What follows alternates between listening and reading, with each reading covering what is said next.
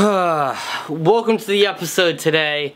I am feeling better. I am back, but I want to do a little series within the vlog for a little bit. Now the Oscars are on February 9th, and I want to do a movie review of all the Best Picture nominations for the Oscars this year.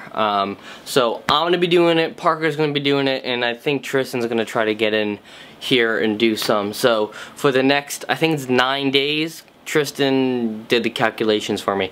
I think for the next 9 days, I'm going to be doing some movie reviews. So that's the plan. Okay, so this episode is all about The Irishman.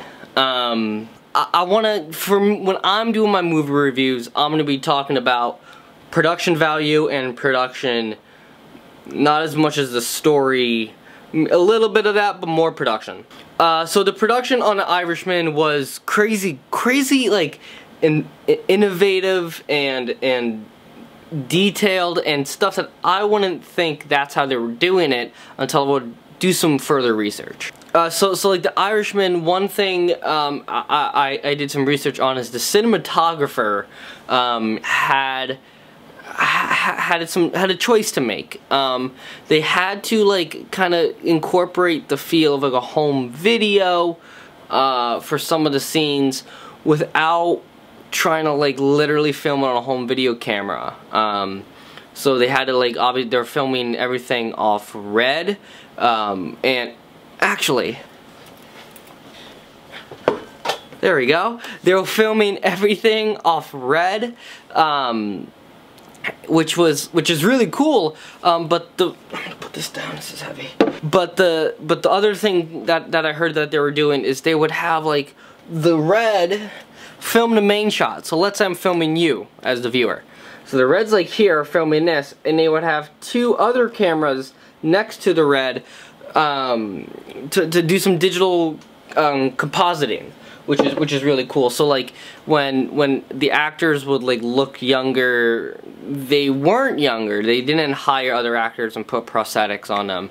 They digitized, they made them younger digitally, which I think is just so cool. And what I've heard is that this is the first time that technology was used in a narrative storytelling format like this, which is really cool. I saw it a while ago, but I just recently, like, to do this video, picked up on some behind the scenes things, and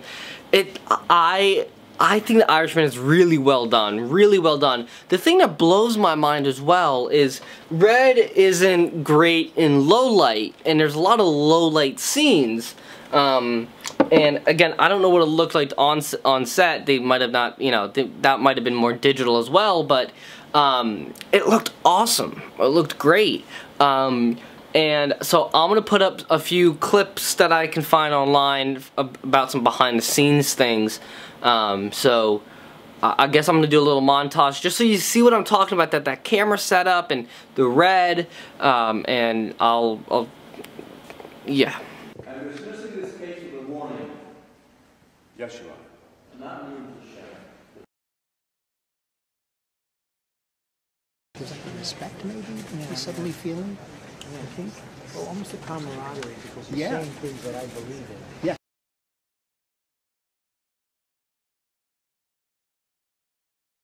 Mr. Sheeran, Everybody who do you ever know had who, anything to do if with anyone, Jimmy was hauled in and was questioned, behind the and disappearance everybody of James took the Hoff? fifth, which is what you do.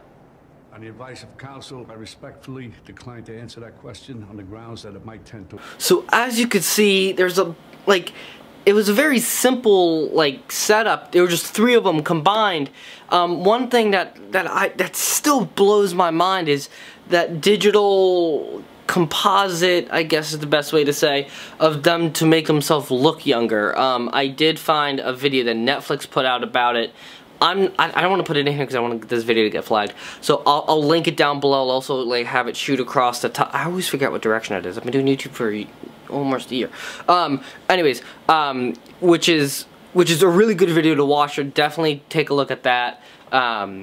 So The Irishman, if you haven't seen it, go see it. I'm not being paid to do any of these videos. I just really want to do them because I think it'll be fun for us to talk about some Oscar stuff, you know, before the Oscars. So yep, check out The Irishman. Again, it was filmed off Red, not this one. It was filmed off, I believe it was the 8K Helium is what it was filming off of. I don't know if they were actually shooting in 8K. I believe they would shoot off 8K just to have all that data in there, and then they might downgrade to 4K or whatever Netflix has them go down, 5K, whatever Netflix does. So anyways, thank you guys for watching. I'll see you tomorrow for another movie review. I don't know what movie we're going to do tomorrow. I know Parker and I are going to be doing some stuff tomorrow, so we'll see. Okay, I'll see you tomorrow.